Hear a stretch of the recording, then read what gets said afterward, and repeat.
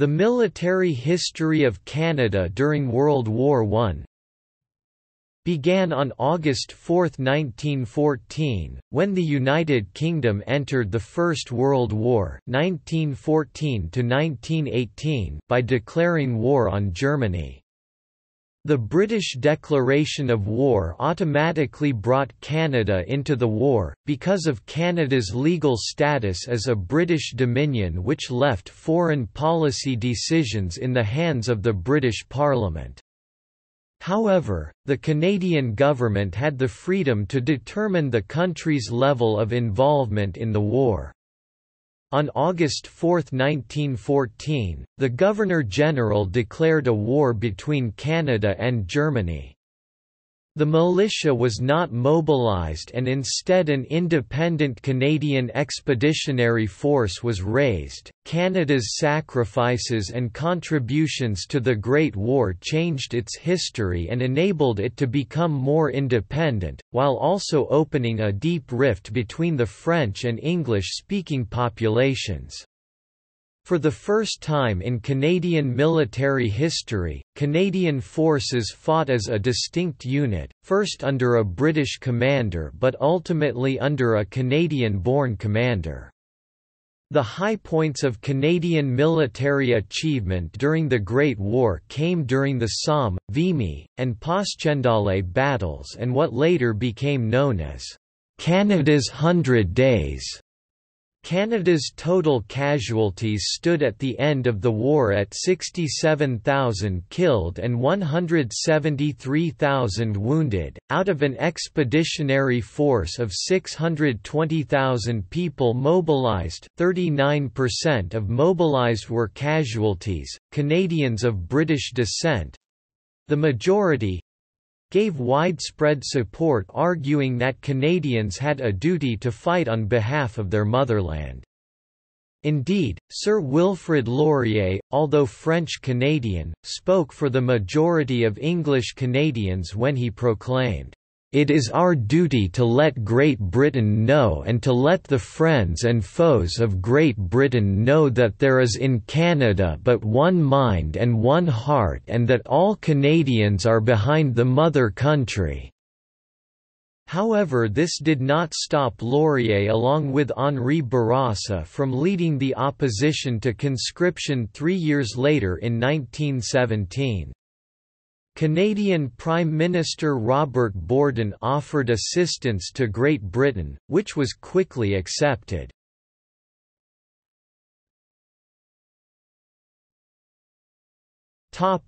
Beginning.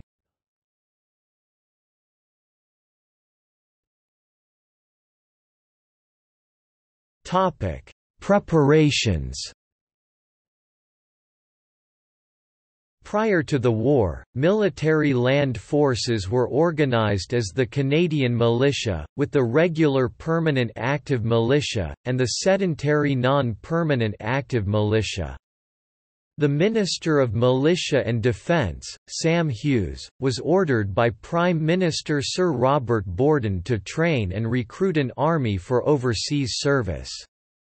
At the time, Canada had a regular army of only 3,110 men and a fledgling navy, although the Chief of the General Staff, Willoughby Gratkin, had been planning for a mass mobilization of Canadian militia for some time. The mobilization plans were scrapped in favour of mobilizing a completely new land force, the Canadian Expeditionary Force, to be based on numbered battalions and reporting to a separate ministry, the Ministry of Overseas Forces of Canada. Although the force was raised quickly, it was riven with political patronage and lacked a solid core of professional officers and NCOs.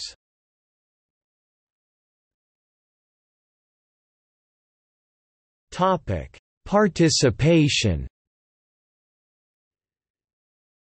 600,000 men and women participated in the war by enlisting as nurses, soldiers and chaplains. In general, non-white people and those born in enemy nations were not welcomed into the military. When black people from Sydney, Nova Scotia volunteered their services, they were told, "This is not for you fellows, this is a white man's war." Nonetheless, some segregated units were formed. In 1915, Indigenous people were allowed to enlist and accepted into a 114th Battalion as well as others. In total, about 3,500 Indigenous people would serve with the Canadian Forces, but this figure has been disputed.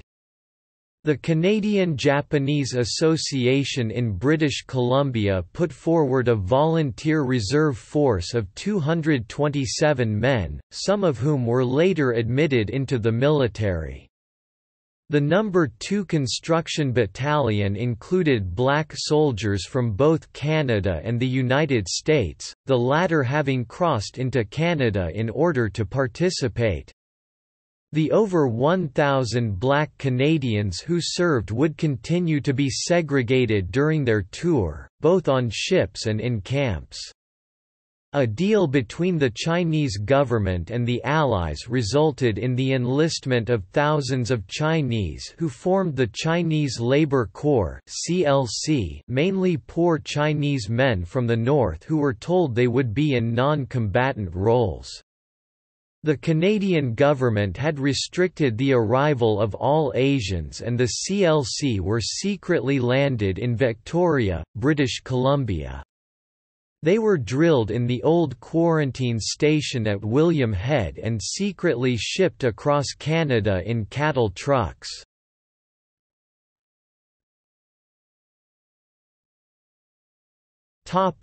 Canadian Corps.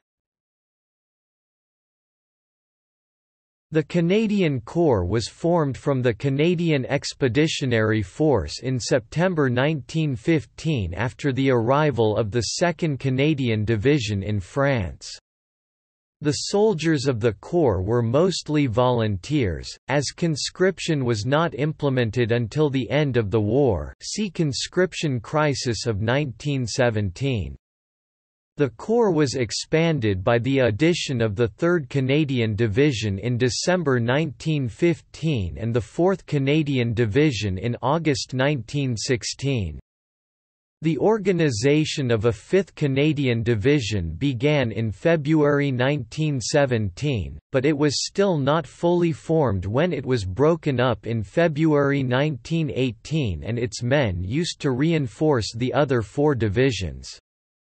Although the Corps was within and under the command of the British Army, there was considerable pressure among Canadian leaders, especially following the Battle of the Somme, for the Corps to fight as a single unit rather than spreading the divisions through the whole army.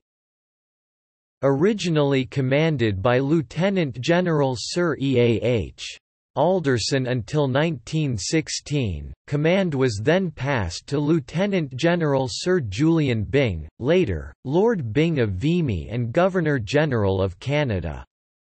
When Byng was promoted to a higher command in the summer of 1917, he was succeeded by the commander of the 1st Division, General Sir Arthur W. Currie, giving the Corps its first Canadian commanders.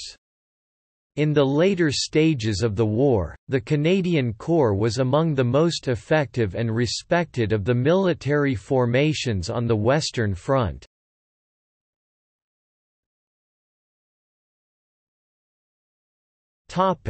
Western Front.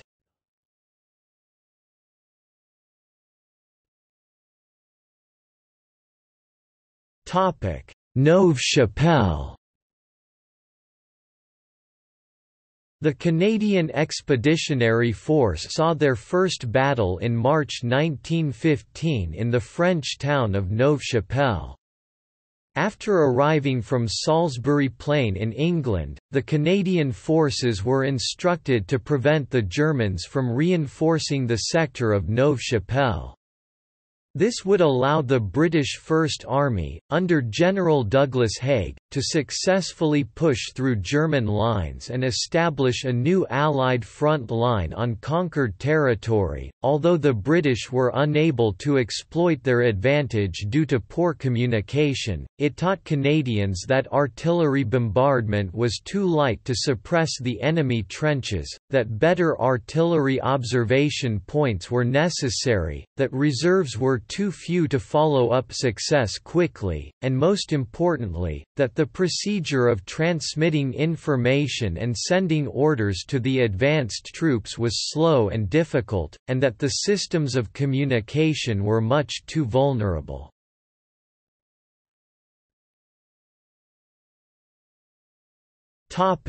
Second Battle of Ypres. In the first week of April 1915, the soldiers of the 1st Canadian Division were moved to reinforce the salient where the British and Allied line pushed into the German line in a concave bend. On the 22nd of April, the Germans sought to eliminate this salient by using poison gas. Following an intensive artillery bombardment, they released 160 tons of chlorine gas from cylinders dug into the forward edge of their trenches into a light northeast wind—the first use of chlorine gas in the war.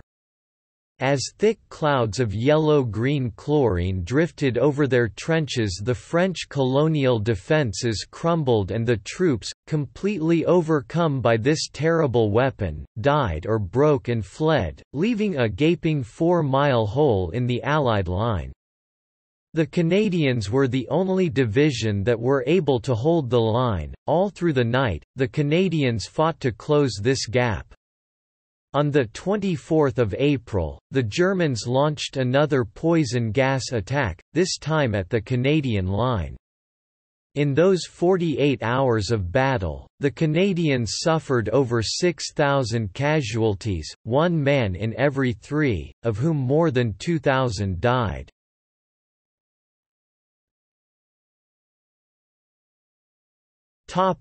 Battle of the Somme. The next area where Canadians fought was at the Battle of the Somme from the latter half of 1916. Initially launched as a campaign to relieve pressure from the beleaguered French forces at the Battle of Verdun, the Allied casualties actually exceeded those at Verdun. The battle began on 1 July 1916, and among the first troops to leave their trenches were the men of the Royal Newfoundland Regiment. Newfoundland at the time was not a part of the Canadian Confederation but was considered a separate dominion. As a result, the Newfoundlanders advanced as part of the 29th Division, not the Canadian Corps.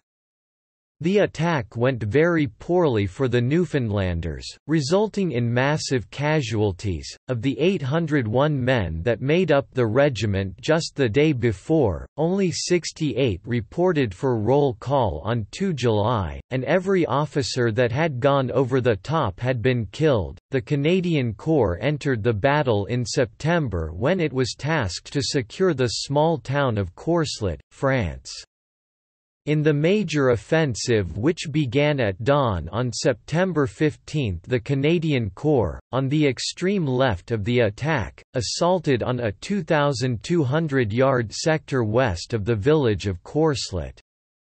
By November 11, the 4th Canadian Division finally secured most of the German trenches in Courcelette and then rejoined the Canadian Corps at Vimy Ridge.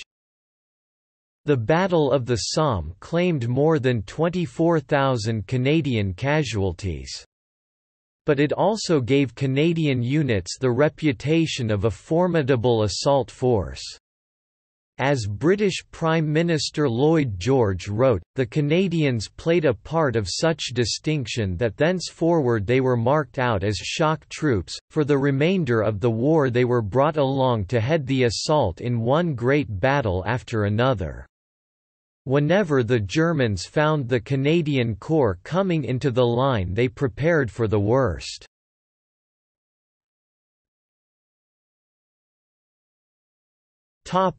Battle of Vimy Ridge. For the first time, all 4 Canadian divisions were to be assembled to operate in combat as a corps. The Canadian divisions were joined by the British 5th Infantry Division, and reinforced by artillery, engineer and labour units. The Canadian Corps was supported to the north by the 24th British Division of 1st Corps, which advanced north of the Souchez River, and by the advancing 17th Corps to the south. The attack began at 5:43 am on Easter Monday 9 April 1917, whereupon every artillery piece at the disposal of the Canadian Corps began firing. Light field guns laid down a barrage which advanced in predetermined increments, often 100 yards (91 meters) every 3 minutes, while medium and heavy howitzers established a series of standing barrages further ahead, against known defensive systems.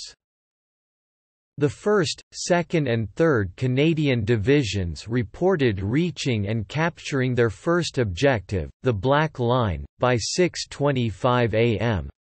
The 4th Canadian Division encountered a great deal of trouble in its advance and was unable to complete its first objective until some hours later. After a planned pause, in which positions were consolidated, the advance resumed. Shortly after 7 am, the 1st Canadian Division had taken half of its second objective, the Red Line, and moved a brigade forward to mount an attack on the remainder. The 2nd Canadian Division reported reaching the Red Line and capturing the town of Les Tilleuls at approximately the same time. Units at the 3rd Canadian Division reached their section of the Red Line at around 7:30 am. However, due to an exposed left flank caused by the failure of the 4th Canadian Division to capture the top of the ridge, the 3rd Canadian Division was forced to stop and establish a divisional defensive flank to its north. It was not until 11 am that the defending German 79th Reserve Division mounted a counterattack, by which time only the 4th Canadian Division had not reached its objective. 3 fresh brigades were moved up to the Red Line by 9:30 am, 10 April, to support the advance, whereupon they leapfrogged existing units occupying the Red Line and advanced to the Blue Line. By approximately 11 am, the Blue Line, including Hill 135 and the town of Tellus, had been captured. The advance briefly halted, the artillery barrage remaining stationary for 90 minutes to give troops time to consolidate the Blue Line and bring supporting machine guns forward. Shortly before 1 p.m., the advance recommenced with the Brown Line being secure around 2 p.m. By this point only the northern half of Hill 145 and the Pimple, a fortified high point outside of Givenchy and Gohel, remained under German control. Fresh troops finally forced the remaining German troops from the northern half of Hill 145 at around 3:15 p.m. and by nightfall of 10 April, the only objective not yet achieved was the capture of the Pimple. Supported by a significant amount of artillery and the 24th British Division of 1st Corps to the north, the 10th Canadian Brigade attacked the hastily entrenched German troops and captured the Pimple on 12 April, bringing an end to the battle.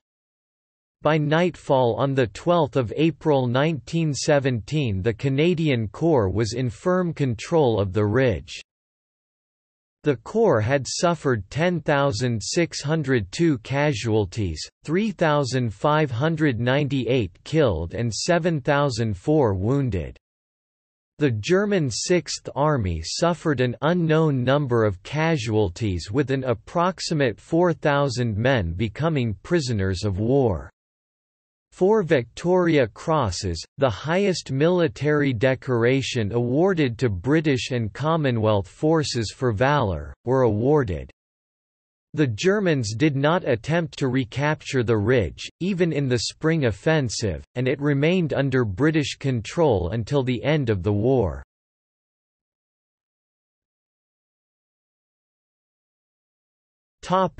Battle of Passchendaele. The 4 divisions of the Canadian Corps were transferred to the Ypres salient and tasked with making additional advances on Passchendaele. The Canadian Corps relieved 2nd Anzac Corps on 18 October from their positions along the valley between Gravenstaffel Ridge and the heights at Passchendaele. It was virtually the same front as had been occupied by the 1st Canadian Division in April 1915. The Canadian Corps operation was to be executed in series of 3 attacks each with limited objectives, delivered at intervals of 3 or more days. As the Canadian Corps position was directly south of the inter-army boundary between British 5th and 2nd Army, the British 5th Army would mount subsidiary operations on the Canadian Corps' left flank while the 1st Anzac Corps would advance to protect the right flank. The execution dates of the phases were tentatively given as the 26th of October, 30 October and the 6th of November. The first stage began on the morning of the 26th of October. The 3rd Canadian Division was assigned the northern flank, which included the sharply rising ground of the Bellevue Spur. South of the Ravabeek Creek, the 4th Canadian Division would take the Decline Copse which straddled the Ypres-Roulers Railway. The 3rd Canadian Division captured the Wolfe Copse and secured its objective line but was ultimately forced to drop a defensive flank to link up with the flanking division of the British Fifth Army. The 4th Canadian Division initially captured all its objectives, but gradually retreated from the Decline Copse due to German counterattacks and miscommunications between the Canadian and Australian units to the south. The second stage began on 30 October and was intended to capture the positions not captured in the previous stage and gain a base for the final assault on Passchendaele. The southern flank was to capture the strongly held Crest Farm while the northern flank was to capture the hamlet of Meatshiel as well as the Goudberg area near the Canadian Corps' northern boundary.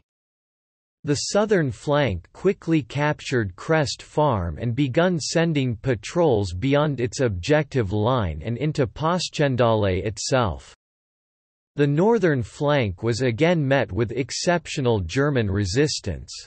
The 3rd Canadian Division captured Vapor Farm at the Corps boundary, First Farm to the west of Meatshiel and the crossroads at Meatshiel, but remained short of its objective line. To permit time to facilitate inter-divisional reliefs, there was a planned 7-day pause between the second and third stage. British Second Army was ordered to take over section of the British Fifth Army front adjoining the Canadian Corps, so that the central portion of the assault could proceed under a single command.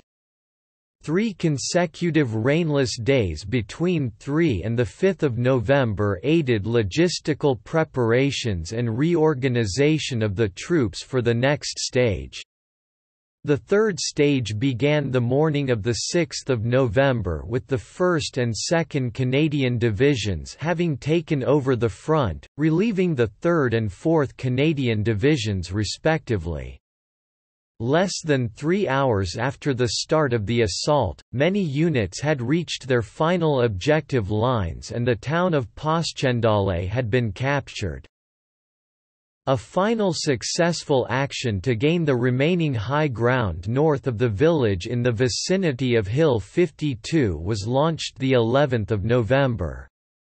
This attack on the 11th of November brought to an end the long-drawn-out Third Battle of Ypres. The Second Battle of Passchendaele cost the Canadian Corps 15,654 casualties with over 4,000 dead, in 16 days of fighting.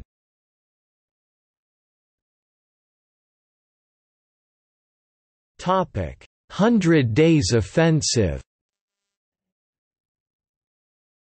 Throughout these 3 final months, the Canadian troops saw action in several areas.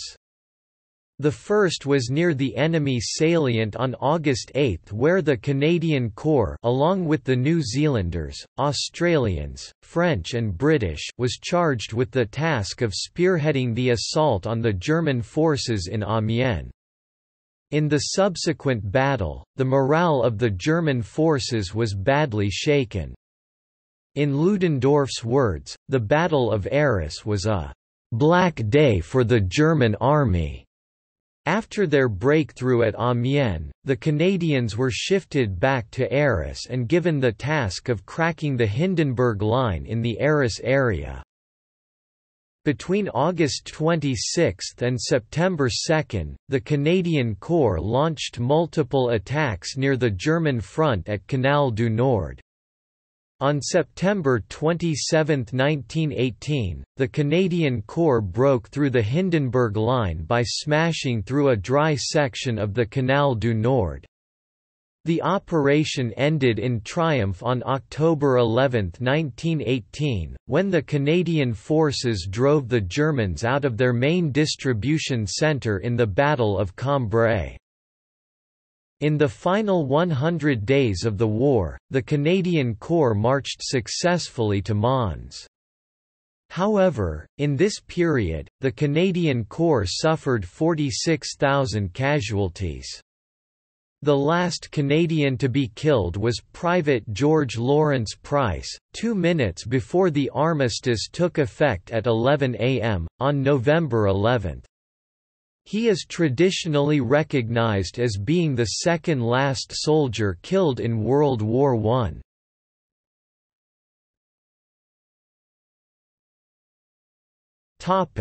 Home front.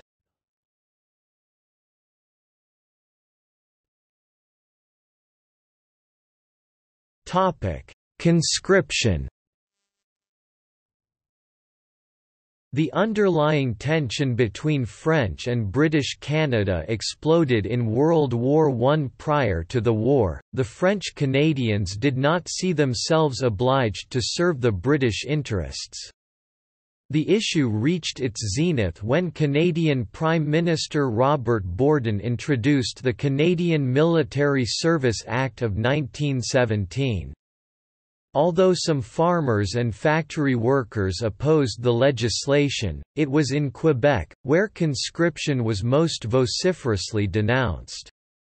Leading the campaign against conscription was Quebec nationalist Henri Bourassa and Sir Wilfrid Laurier, who argued that the war pitted Canadians against each other. In the subsequent election, Robert Borden was able to convince enough English-speaking Liberals to vote for his party. In the Canadian federal election of 1917, the Union government won 153 seats, nearly all from English Canada. The Liberals won 82 seats. Although the Union government won a large majority of seats, the Union government won only 3 seats in Quebec. Of the 120,000 conscripts raised in the war, only 47,000 actually went overseas. Despite this, the rift between French and English-speaking Canadians was indelible and would last for many years to come.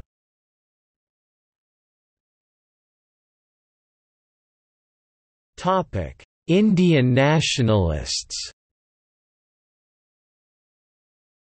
Indian nationalists grouped around the Ghadar Party had been active in Canada for some time. Following the Komagata Maru incident, when SS Komagata Maru, a ship chartered by Indian immigrants and nationalists, was turned around by Canadian authorities.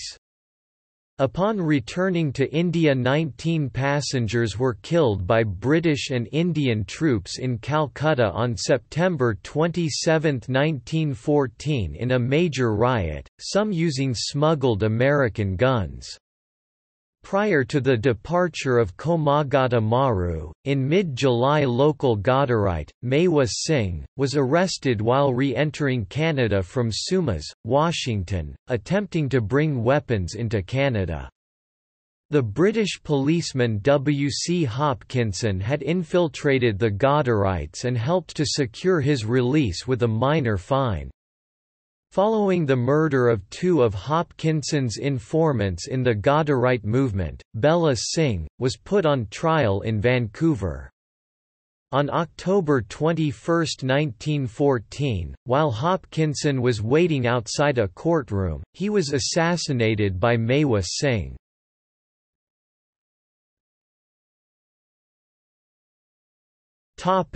Saboteurs. From the start of the war, the Canadian government investigated many rumours of a large German attack across the Canada-United States border. While most of the rumours were false, Germany did consider several plans to damage Britain by attacking Canada from the United States. One proposal intended to use 100,000 German military reservists allegedly living in North America, who would join 250,000 German Americans and 300,000 anti-British Irish Americans.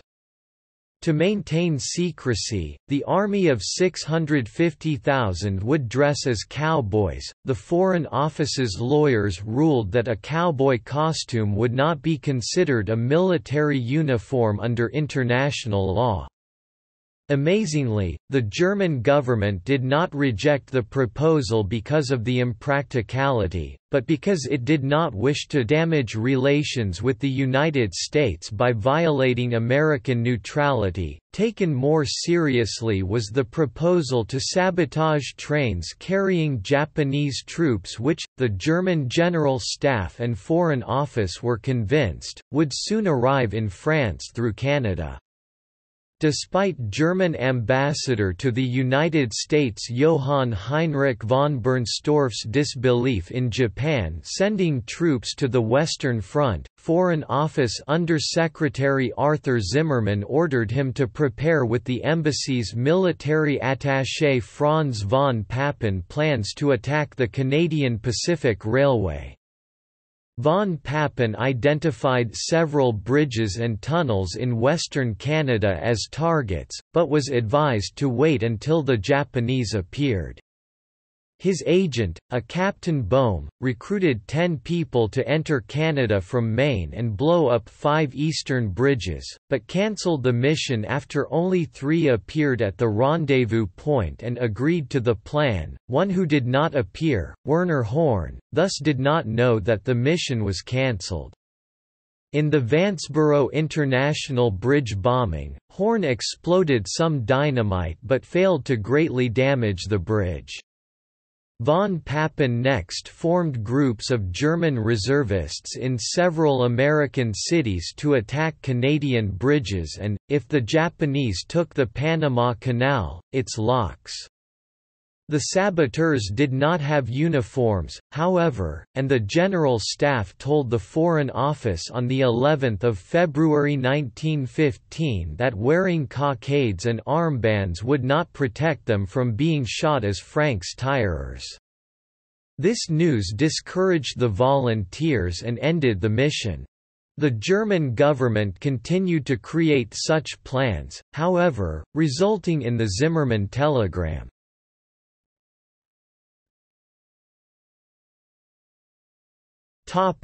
Women. During the First World War, Canadian women took part in the war in a variety of ways, including home from factory work, fundraising and serving as nurses overseas. These women had a large impact on the war effort both from home and on the front lines. Others worked to support soldiers.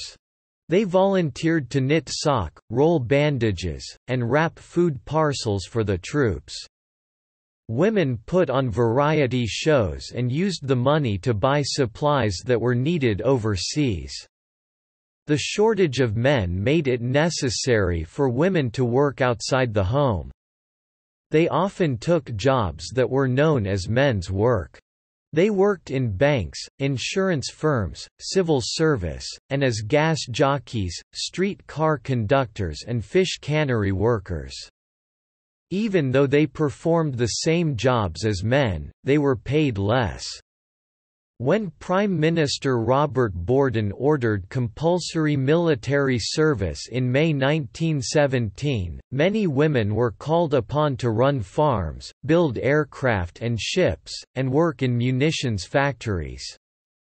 By the end of the war they had earned the right to vote, and were gaining independence in society.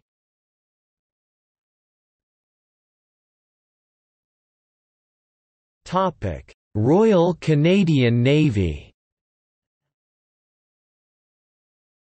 At the outbreak of the First World War on 5 August 1914, two government vessels, CGS Canada renamed HMCS Canada and CGS Margaret, were immediately pressed into naval service, joining HMCS Niobe, HMCS Rainbow and the two submarines HMCS CC-1 and HMCS CC-2, to form the core of the naval force. At this point, the governments of the United Kingdom and Canada were planning to significantly expand the RCN, but it was decided that Canadian men would be permitted to enlist in either the Royal Navy or its Canadian counterpart, with many choosing the former.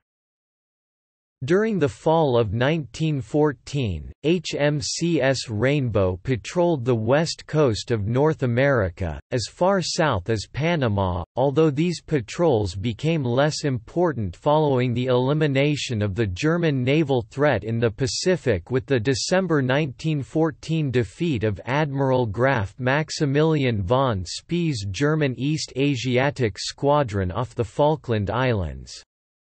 Many of Rainbow's crew were posted to the East Coast for the remainder of the war, and by 1917 Rainbow was withdrawn from service. The early part of the war also saw HMCS Niobe actively patrolling off the coast of New York City as part of British blockading forces, but she returned to Halifax permanently in July 1915 when she was declared no longer fit for service and was converted to a depot ship. She was heavily damaged in the December 1917 Halifax explosion. CC-1 and CC-2 spent the first 3 years of the war patrolling the Pacific, however, the lack of German threat saw them reposted to Halifax in 1917. With their tender, HMCS Shearwater, they became the first warships to transit the Panama Canal flying the White Ensign, the RCN's service flag. Arriving in Halifax on 17 October 1917, they were declared unfit for service and never patrolled again, being scrapped in 1920. In June 1918, the Canadian hospital ship HMHS Llandovery Castle was deliberately sunk by a U-boat which machine-gunned survivors on the water. In terms of the number of dead, the sinking was the most significant Canadian naval disaster of the First World War. On 5 September 1918, the Royal Canadian Naval Air Service (RCNAS) was formed with a main function to carry out anti-submarine operations using flying boat patrol aircraft. The U.S. Navy's Naval Air Station Halifax, located on the eastern shores of the harbour at Eastern Passage, Nova Scotia, was acquired, but following the November 11, 1918 armistice, the RCNAS was discontinued.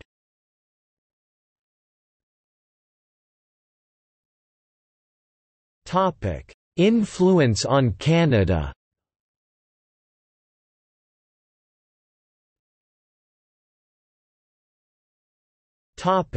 National identity. The impact of the First World War on the evolution of Canada's identity is debated by historians. There is general agreement that in the early 20th century, most English-speaking Canadians saw no conflict between their identity as British subjects and their identities as Canadians. In fact, the British World or British Empire identity was a key part of the Canadian identity. Many Canadians defined their country as the part of North America that owed allegiance to the British Crown. Historian Carl Berger showed that there were relatively few dissenters from this view in English-speaking Canada.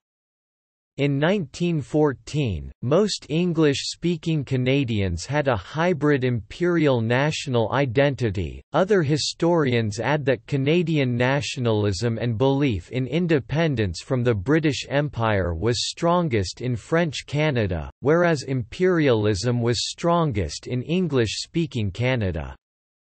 These historians focus on Henri Bourassa, who resigned from Wilfrid Laurier's cabinet to protest the decision to send Canadian troops to fight in the South African War. Bourassa's resignation is widely regarded as involving a clash between imperialism and Canadian nationalism. Some historians suggest that Canada was already beginning to move toward greater autonomy from Britain well before 1914. They note that Canada's government established a Department of External Affairs, or de facto Foreign Ministry, in 1909. However, these historians also stress that the department worked closely with British diplomats. Historian Oscar Skelton noted that Alexander Galt, a Canadian government official, negotiated treaties with foreign countries such as Spain and France in the 1880s with only the token participation of British diplomats. These negotiations were precedents followed by Canadian diplomats after 1919, when Canada began to conduct its foreign relations without the involvement of British officials. In other words, Canada's gradual move towards independence was already underway before 1914, although this process may have been accelerated by World War I. While there is a consensus that on the eve of World War I, most white English-speaking Canadians had a hybrid imperial national identity, the effects of the war on Canada's emergence as a nation are contested. The Canadian media often referred to World War I and, in particular, the Battle of Vimy Ridge, as marking the birth of a nation. Some historians consider the First World War to be Canada's War of Independence, and the most important event in Canadian history, ahead of World War II and comparable in effect to the American Civil War on the United States. They argue that the war reduced the extent to which Canadians identified with the British Empire and intensified their sense of being Canadians first and British subjects second. These historians posit two possible mechanisms whereby World War I intensified Canadian nationalism. 1. They suggested that pride in Canada's accomplishments on the battlefield promoted Canadian patriotism, and 2. They suggest that the war distanced Canada from Britain in that Canadians reacted to the sheer slaughter on the Western Front by adopting an increasingly anti-British attitude. Other historians robustly dispute the view that World War I undermined the hybrid imperial national identity of English-speaking Canada. Philip Buckner writes that, the First World War shook but did not destroy this Britannic vision of Canada. It is a myth that Canadians emerged from the war alienated from, and disillusioned with, the imperial connection. Quote, he argues that most English-speaking Canadians continue to believe that Canada was, and should continue to be, a British nation and that it should cooperate with the other members of the British family in the British Commonwealth of Nations. Historian Pat Brennan has shown that the war strengthened Canadian officers' British identity as well as their Canadian identity. Still, other historians point out that the war's impact on Canadians' perception of their place in the world was limited by the simple fact that so many of the Canadian Expeditionary Force soldiers were British-born rather than Canadians. Geoffrey Hayes, Andrew Urachi, and Mike Bechtold point out that about half of the CEF members who fought at the famous Battle of Vimy Ridge were British immigrants. Moreover, their victory at the ridge involved close cooperation with artillery and other units recruited in the British Isles. 70% of the men who enlisted in the CEF were British immigrants, even though British immigrants were just 11% of Canada's population. Anglo-Saxon Canadians whose ancestors had lived in North America for generations had low enlistment rates similar to those seen in French Canadian communities. Historian José Igartua argues that the hybrid imperialist nationalist identity in English Canada collapsed in the 1950s and 1960s, not during or immediately after the First World War. It was in this period that Canada adopted its current flag and began to oppose Britain on substantive foreign policy issues, as it did in the 1956 Suez Crisis. Historian C.P. Champion argues that Canada's Britishness was not eliminated in the 1960s but survives to the present day in more subtle forms. He cites the new flag, whose red and white echo the colours of England and Kingston's Royal Military College.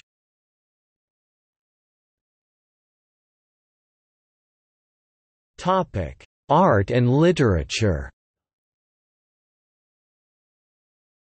In Flanders Fields, by Canadian Expeditionary Force member John McCrae, may be the best-known poem among Canadians. Written after the Second Battle of Ypres, it and the remembrance poppy it inspired have become symbols of Remembrance Day throughout the Commonwealth. Rilla of Ingleside 1921, the next-to-last book in Lucy Maud Montgomery's Anne of Green Gables series, uses the war as a backdrop. The book chronicles the experiences of Anne and her family at home in Canada in the war while waiting for the return of Anne's 3 sons, all of whom are fighting overseas. The book is the only contemporary novel about the war from the perspective of Canadian women.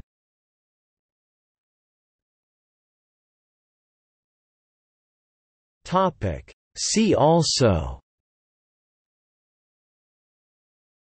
Canadian War Memorials, List of Canadian battles during World War I, List of Canadian soldiers executed during World War I, List of Canadian Victoria Cross recipients, History of the Royal Canadian Navy.